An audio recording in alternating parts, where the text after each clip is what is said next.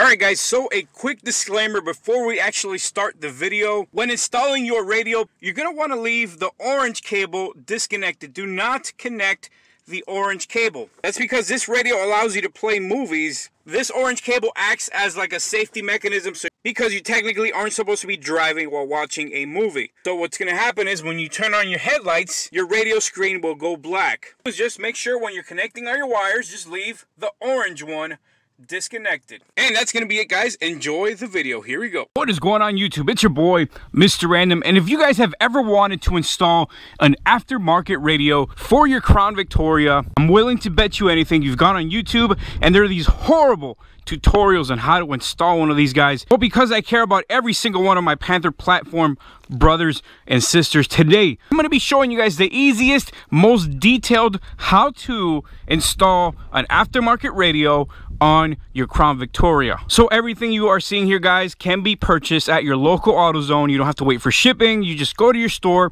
pick all of these up, use the part numbers, and it will fit on your Crown Victoria. Now this is a radio that I'm going to be using. It is a 4x7. I mean, look at all the features it has. It's right around $100, and there is your part number right there. You're also going to need a wire adapter. There is your part number as well. This is going to run you about $10, again, from AutoZone. And you're going to need some radio disconnect pins. These come in a set like this. Again, can be found at AutoZone. And this is a radio that we're going to be installing today, guys. So without further ado, let's get right into the video. Your first step is you're going to grab your radio disconnect pins, and they're going to go in these two holes in your stock radio. It's going to go, there we go. It's going to go in about halfway. And now I already pulled out my radio, but I'm just showing you guys just for instructional purposes. We're going to grab the other one. Oh, well, it just locked in, so you guys are going to witness this live and in color. You're gonna want to wiggle the radio a little bit. There we go. And it's finally out.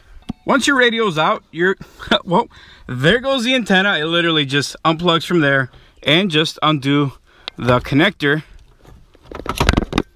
just like that.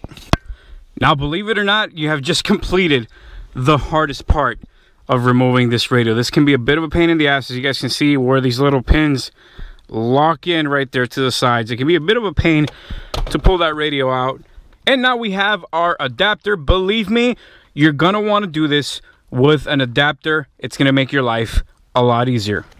Your adapter plugs in directly to your stock radio plug, and make sure it's nice and secured. And after that, what we're gonna do is match every single one of these colors that you guys see with the corresponding colors in the adapter. One thing I will point out, guys, is that this radio, it's actually quite a bit of a tight fit. So what I'm going to do is I'm going to actually trim right here.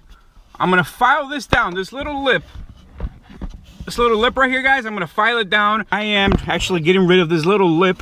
There's an upper lip and a lower lip right here. It's a little crude, but what I pretty much did was I used a small saw and I just sawed the bottom part off, and I sawed the top half off, the top little lip off, all the way from corner to corner. Now that might sound like a lot of work, but it beats removing, like I said, this entire front panel, all this AC, none of that. Check this out.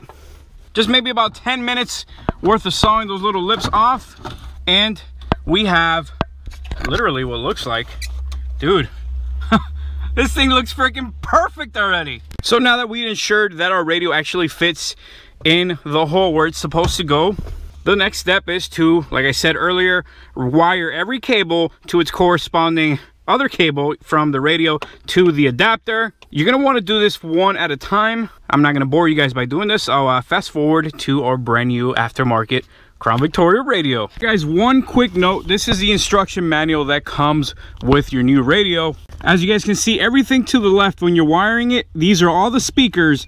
Everything to the right is all the wires you're going to need to connect in order for the unit to actually turn on. You have to connect every single one except the blue and black, which is to the remote control and to the antenna.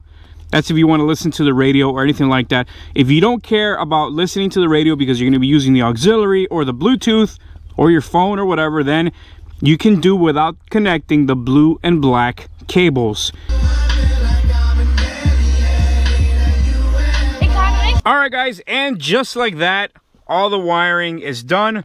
I left the antenna disconnected because I won't be using that, so I kind of closed off that cable, and I closed off the antenna with just some regular duct tape. Duct tape the hell out of it, just in case for whatever reason it makes contact with any kind of metal or anything like that. You don't want your radio catching on fire and then possibly your whole car. So everything is wired up the way it should be.